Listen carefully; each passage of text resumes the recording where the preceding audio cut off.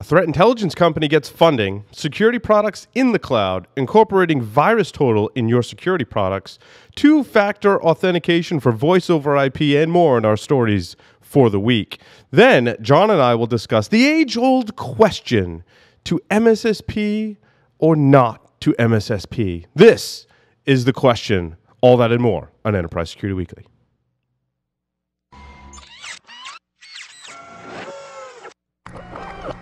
This is a Security Weekly production.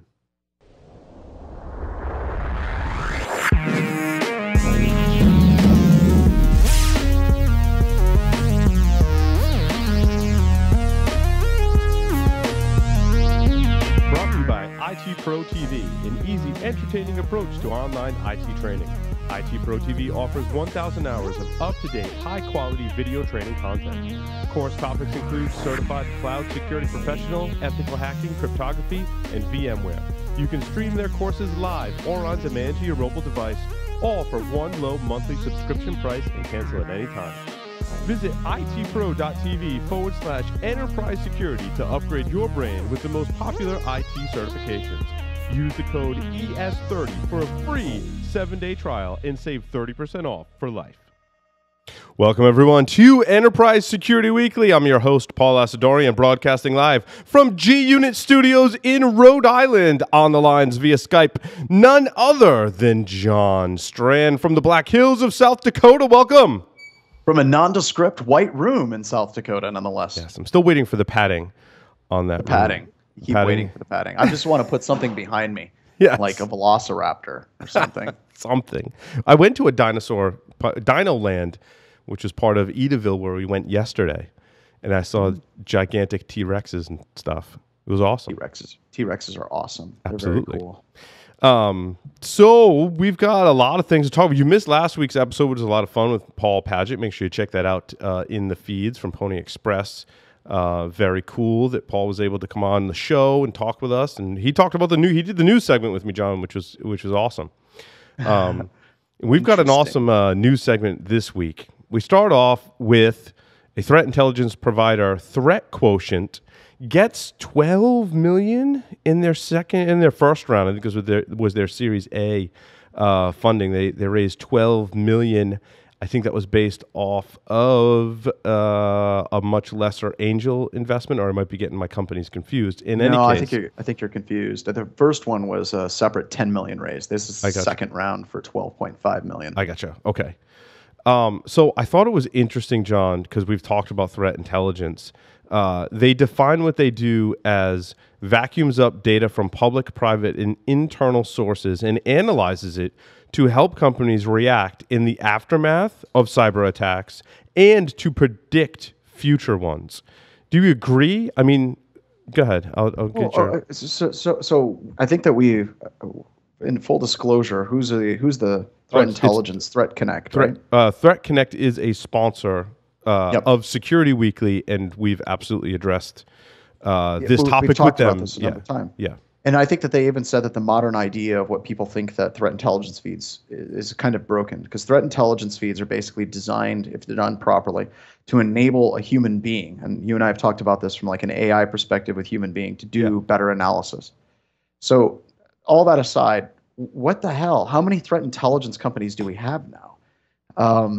And I don't know if I was investing, if I would look at investing into yet another threat intelligence company as a good financial move down the road, because I think over the past few weeks I've been doing the show, almost every single show there's a threat intelligence feed provider that is getting some more funding, and another one that's on the kind of on the cusp. And at Black Hat there was tons of threat intelligence companies.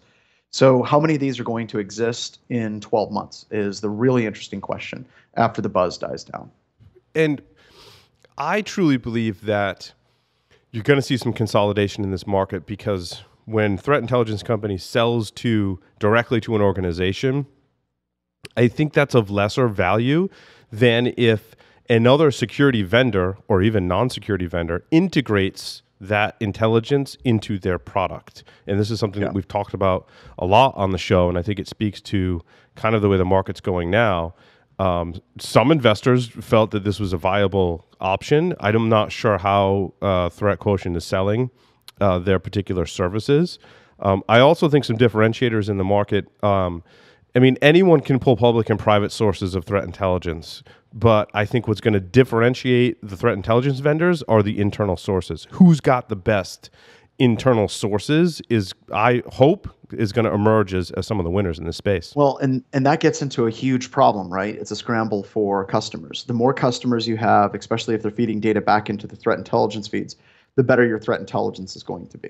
So if you're a new player in the market, and I'm not saying necessarily that that Threat Quotient is a new player, but if you're a new player coming into the market, how do you actually keep up with these threat intelligence feed providers like Threat Connect that already has a really solid customer base? How do you catch up and actually be effective in the marketplace if you're playing a constant game of catch up with them? Mm-hmm. We got some news from Cloud Passage. Cloud Passage has split up their Halo product. John, are you familiar with Cloud Passage's product line today? Intimately and very completely familiar with Cloud Passage. Okay, so Halo Protect, Halo Segment, and Halo Detect are kind of the three products that were broken up. Halo Protect says it reduces the software attack surface of workloads by ensuring proper security configuration, discovering vulnerabilities. Halo Segment does the same thing, reduces the network attack surface through traffic discovery, host firewall orchestration, and Halo Detect alerts you if any of your workloads have been compromised by monitoring whether important files have changed. But the underlying thing here is it does that in the cloud across your cloud and SaaS providers? Yep. Okay. And that's probably the coolest thing. Like if you're going to try to sum up Cloud Passage, and you're not trying to look at it from a buzzword du jour perspective, the best way to think about it is with Cloud Passage, you can have a unified, centralized security monitoring platform. And I don't see it breaking down here as for like patch configurations. I think they do have that. It's in Protect, but I don't see it in their breakdown. But imagine having a centralized dashboard where you can manage the security for all of your different systems and multiple different cloud providers. And you have a unified feel, you have a unified dashboard, you have unified alerting. It really is fantastic, especially whenever you're talking about cloud-based solutions that may be on Azure and on Amazon or Google, Linode, wherever it is. You just install their agent, and then it gives you the ability to actually hook into all of those systems. I don't want to say seamlessly because that sounds too much like marketing hype, but it allows you to hook into those with a common unified theme. That's that's how I understood their product to work, but I had a feeling you had worked with them a little more closely and understood their product line. So so it sounds like basically more offerings in different packages from Cloud Passage, which is great. I mean, we've talked about the whole migration into cloud. We'll save those discussions for future episodes, but sounds like a good thing. Well, we spent a lot of time ripping on vendors, and I think you and I have had a couple of long conversations about that. And this would be one of those vendors from our experience and what we've done, and we've worked with them, that I definitely recommend people look into. And if you're an investor, this is definitely a solid company. I think that this is one of those, whenever they talk about green fields and kind of a lot of opportunity to grow, this is an area that I think that they have a really, really strong leg up on the competition. And it's just fantastic. So we strongly recommend this product. Yeah, and I mean, not to get too philosophical, but kind of a sneak preview into something I'm working on. But I kind of liken it to we've always said vendors can come on and talk about their stuff, and I don't want to make it seem like we're just sitting here and poking fun. Like, absolutely send us feedback, come on the show, that kind of thing. And I kind of likened it to when Kung Fu masters would meet together for a friendly challenge, right? And whoever kind of got the upper hand would never seriously injure the other master. But if they were to win, they would say, "Oh, I'm very sorry. You must be tired from your journey," because maybe they journeyed from another province in China to challenge this master. "You must be tired from your journey. Come back in a couple of days when you're feeling stronger, and we'll have another challenge." And they shake hands and greet each other at the end. But what you should take away from that is by using your skills and looking at someone else's skills, you can figure out what you maybe need to do better or adjust your techniques and your training in certain areas. And I like to think that's what we bring here. We may be hard on certain vendors' aspects, but absolutely, we're interested in everyone's opinion on those so that we can go back and develop our own, people listening, develop your own strategies in your own organizations to be more secure. So. Yep. Let's see. CrowdStrike has introduced integration into VirusTotal. And they say that the CrowdStrike new approach and additional information source as VirusTotal by integrating the first pure machine learning engine, which is CrowdStrike's product, into VirusTotal. The machine learning engine is unique as it also is the first engine in VirusTotal to provide a confidence level as a result of its analysis. So I might be missing something on this. Why are they integrating with VirusTotal? So, whenever you talk about, and by the way, like CrowdStrike quite a bit, but so CrowdStrike's claim to fame is that it's a signature-less detection engine, and they're integrating with a signature-based engine. Now, I also know that VirusTotal does URL analysis, and that's pretty cool as well. But the question I'm getting at is why? Is this trying to bridge a gap in their tool? It kind of sounds like it's better for VirusTotal. It's what it does. In reading this, right? Like, because VirusTotal is now benefiting from CrowdStrike's machine learning analysis and applying the ratings to. It doesn't really help CrowdStrike the other way as much if their machine learning is really good, which people have said it actually is really good. But I'm glad that they're doing it. I think that it's a very cool, because right now almost everything that's been on VirusTotal, like it says in the article, is all signature based, and it's very boring. It's almost as though with CrowdStrike being integrated into VirusTotal, it's almost like you have some sandboxing and analysis capability now into VirusTotal as well. So like you said, I think it's great for VirusTotal, maybe less awesome for CrowdStrike, but basically what this is going to show, just to be completely blunt, is this is going to show a lot of people that are doing analysis on executables that CrowdStrike's model and also Cylance as well, flat out kick the living snot out of any traditional signature-based detection engine that's out there today. Well, and I think the real win is the combination of the technology. You've got the machine learning, you've got a human element, and you've got some signature-based detection. And as we've said before, combining all three of those is really what we're seeing emerge as some of the winning strategies in these different battles that we face in computer security today. Now, there was one thing in this article that kind of bothered me, and this is something that's been eating me for a while, and I think I mentioned it in previous shows, is talked about how CrowdStrike got 100%, what was it, 100% detection and zero, here we go. So here's the sentence. It's the third paragraph. It says, CrowdStrike's machine learning engine recently achieved a perfect 100% efficiency score, 0% false positive score on an independent antivirus certification by SE Labs. So one of the big questions that I have with a lot of these products that are coming out is, are these products good, or are they just good at detecting what penetration testers do? And that's something that I think it would be very, very cool if we could have a shootout of the people associated with Security Weekly. That'd be like Black Hills Information Security, and Guardians, of course, Invite, Trusted Sec, and actually get some really good firms that we all trust, and have us go at these different products and see how they actually work in a real world scenario. I don't think their aim is to make a product that detects penetration testers. In fact, I think you might find it's more difficult than you think. However, I think in some of these tests, like, what are they testing? Like, are they taking really known and well-known malware, and that's what's in the lab, so you can detect it 100% of the time? I mean, unless they disclose exactly how the tests were being run, to me, the results are kind of useless. And I haven't looked into this particular study, but just from history, that's kind of what I find people doing in a lot of these tests, is if you take things that are known and you can detect 100% of them, and that's not cool. Yeah, and this is, I don't know, we've had a number of these A/B tests that have been done in the past, and they're usually complete crap. And I don't know much about the fine folks at avcomparatives.org, but they, I think that there needs to be, anytime you read anything that says that it detected 100% in this particular situation, it detected 100% of 355 live test cases. That's pretty But much shows a to me lot that of it it, sucks. from a technical perspective, it's not so much detecting the malware.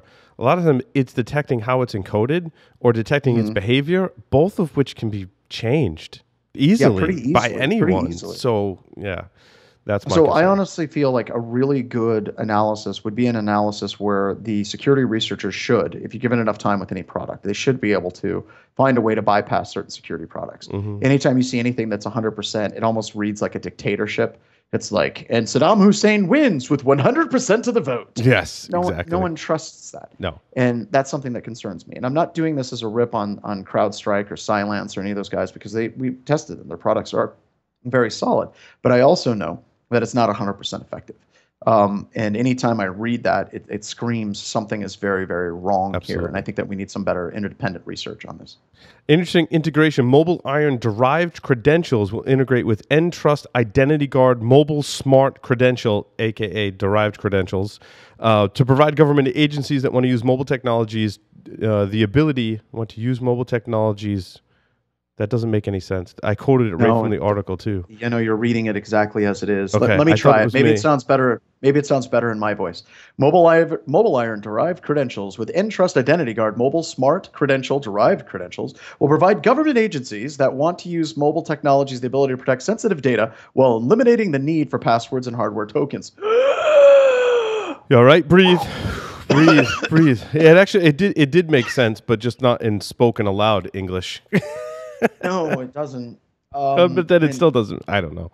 oh, Anyway, okay. I'm still trying to figure out what this actually means, John. What are I have. I should know what derived credentials are. Apparently, Maybe if we Google it, maybe there's a Wikipedia article on derived credentials. derived Let's see that. credentials. Is this I'm the first surprised year there here? wasn't a Is this like a trademark. thing? It's got to be a. There's people screaming at us that it's a thing. Oh, it's a NIST thing. I'm sure Yeah, that people are freaking out. the So derived credentials derived refer to credentials, cryptographic and if we have a credentials NIST document, that are derived from personal identity verification or smart cards, essentially, right? also Because that's what known DoD is as, using as smart cards still. it looks like it's being used in conjunct, like kind of synonymous with digital credentials. Um, Yeah, smart card access for mobile derived okay, credentials. so Yeah, it's two-factor Centrify does something authentication. with it too. It just looks like it's It's a smart okay. card thing. I don't know. I don't see smart cards other than in Why the is government this? right now. No, well, no. Okay, so all right, so smart cards, as near as I can tell, the places where we've actually tested them, your little CAC cards and smart cards have never Yeah, stopped an attacker, and they never will, because a lot of times it'll help protect the actual workstation itself, right? But if you're plugged in and you have your CAC card or your derived credential card, and it's actually plugged into your computer system, and you're on a domain, you've been granted a token, and I can still compromise your account and use right. that token as it is active. So I don't know. Let's just pivot this and say that multi-factor authentication is a good thing, Yeah. No, especially if it's something like Google Authenticator or a countdown pin I like an agree, and RSA it's a token great is awesome. segue into our next article about Okta. Which is interesting. Okta is a very interesting company. I think it has a pretty good adoption rate. I've personally used it. I think it's a good product. I don't know. Some people may disagree with me because there is kind of an annoyance factor there. But I think, the whole security and convenience trade-off is different for different people. But they've integrated with Ring Central. Ring Central is a cloud-based VoIP provider. So basically, you can use your Okta two-factor or single sign-on authentication mechanism Okta's kind of, they're more of a single sign-on kind of thing, right? But you can couple that with two-factor authentication. So in order for me to get into the Okta credential manager thing, I have to give my username and password and then maybe my Google authenticator code or some other kind of two-factor authentication. I think they didn't we say they did an integration with Duo or something? I think they do Yeah, integrate with well, Duo. so yeah, in this whole entire thing, I think it's good. The more you start seeing these single sign-on providers, multi-factor authentication actually being integrated more and more into workflows and workforces and organizations, we think it's awesome. That's great. But I had something interesting. We were talking about provisioning, and you know that my take on provisioning is pretty blunt. I don't like it. Whenever you're provisioning of administrative level access, whether you're provisioning Ring Central or provisioning access to a Linux server or Windows server or whatever, I don't like it. mainly because a lot of times when we tested those organizations, they don't really get in the way of attackers so much as they make life difficult for systems Right. administrators. I should clarify, And RingCentral is more of a cloud PBX rather than a VoIP yes, provider. So yeah, yeah, yeah. there you go. That's probably a better way of putting it. So one of the things that one of our listeners shot me in an email is he said that one of the biggest problems they've had in their organization of actually implementing provisioning of access to servers is it actually gets in the way of DevOps. It actually gets in the way of Mm-hmm. doing operations and getting things done. And if something goes down and you need a systems administrator to get on it right away, but you need another higher level systems administrator to grant that access for a short period of time, as soon as it gets in the way of ops, as soon as it gets in the way of actually production, those particular tools get ripped out fairly quickly. And I thought that that was interesting. I'd like to hear more people's takes on it because my take is pretty much I break it and attack it. That's what we do at BHIS. But I never really thought of the DevOps angle as far as it becoming cumbersome for day-to-day operations. So I wanted to get your thoughts on that because you've done DevOps and you've done security and you've done pen testing. So what do you think, Paul? Well, no, I think you're right. I think any kind of identity management or single sign-on or two-factor can definitely throw a monkey wrench in the works when it comes to, troubleshooting or getting people access quickly. I think it does add a layer of management, and I think the companies that are going to emerge in these spaces are the ones that make it easy for you to do that. However, when you use the word easy, it tends to be less secure. So I think there's kind of this, the needle goes in both directions as we go through, and hopefully we find a happy medium. But I think it's kind of interesting to look at security measures, so-called security measures that make it easy. And I think single sign-on and to a certain extent two-factor try to be very user-friendly. And as you gave in your example, John, does that really make it more secure? I don't know. I don't know. There have been some situations, some products out there that actually do make it difficult whenever it's implemented, but it always seems to be on a smaller to medium-sized organization. Yeah. Anytime you have to provision tens and tens and thousands of users, they have to make it easier, which makes it less secure, basically, is what I experience.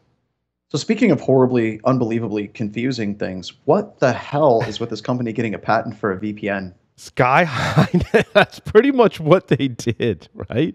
Let me see. There's a sentence that allows. So Sky High Networks gets a patent. The patent also discusses the process by which customer-controlled master keys are used to create derived keys that are in turn distributed to proxies, where they are used for encryption and decryption process, but never stored. What? And they're saying this is new.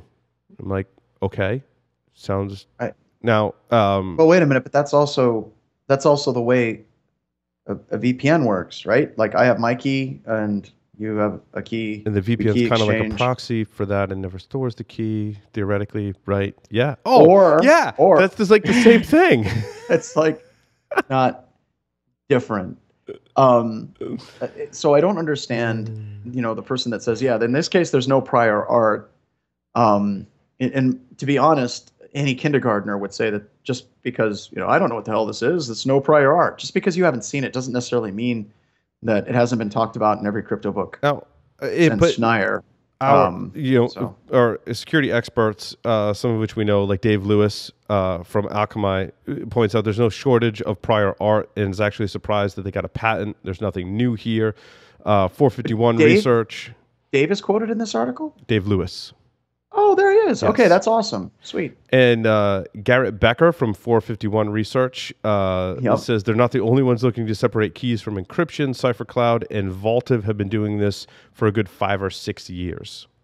And I like how the article immediately drops down and says, this is Vaultive and this is CipherCloud. And here's other offerings. Yeah. It's pretty horrible whenever you try to do a press release about a patent and immediately the people at Network World start talking about your competitors that have been doing it longer than you have. Mm-hmm.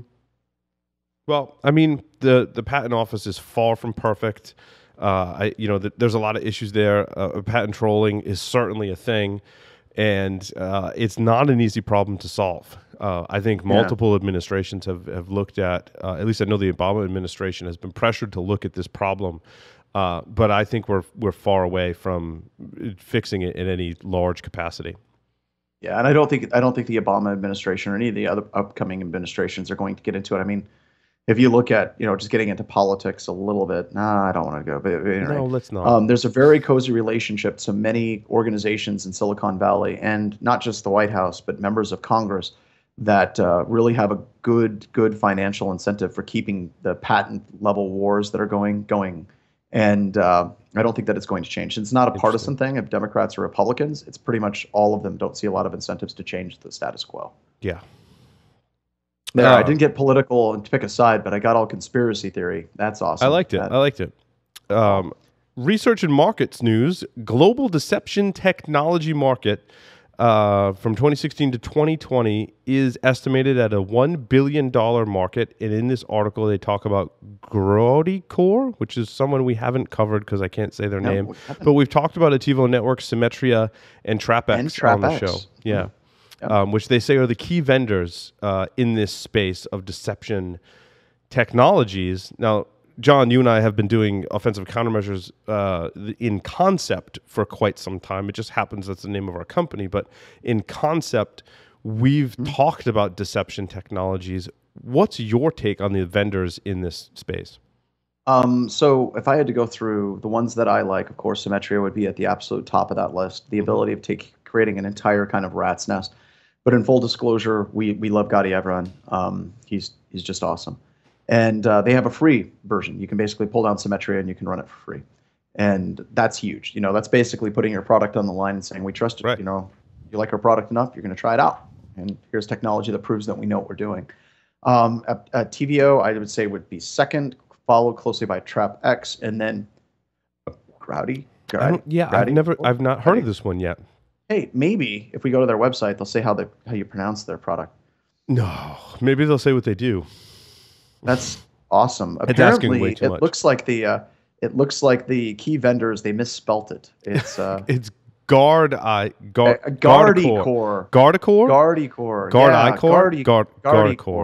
But at least I can kind of pronounce that. Right? Yeah. Oh man, they spelled it monkey. Wrong. They have a really fantastic. They actually there's a PR person at Gardicor that is like losing his shit or his or her respective shit right now. Justifiably so, yes, by the way. Yes, and you have every right to. We got your back on this one. They should spell your company name right. All right, so Gardicor, whatever the hell, Gardicor has a tool called the Infection Monkey. And the Infection Monkey is a free cybersecurity testing tool that assesses the resiliency of modern data centers against attack. It's a self-propagating and is able to identify and visualize the path of least resistance to the data center network. Oh my God! Yeah, but so many times you should see the picture of this thing, dude. But so many times, awesome. John, I've looked at a vendor and I'm like, wow, if that actually works, that's really cool. And no, they give it away for free. Sometimes, see, there you go.